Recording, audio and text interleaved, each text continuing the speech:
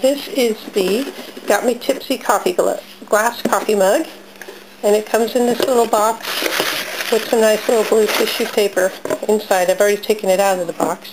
This is it. And it's so me. It's got go away level, not yet level, and then down when you finish your first cup, it's how can I help you? So we all know either ourselves or other people in our lives that are coffee drinkers that are like that, in the morning. They don't want to talk to anybody. They don't want to be around anybody until they get that first cup of coffee. And it is a nice, really thick glass mug, dishwasher safe, being put in a dishwasher. I had already poured a cup of coffee, but I'm going to put it in here so you can. I'm at a little bit below the go away level, but you can see it really, when you have the coffee in it, it really shows up the words. It's just a cute little cup. It'd be good for presents or for yourself.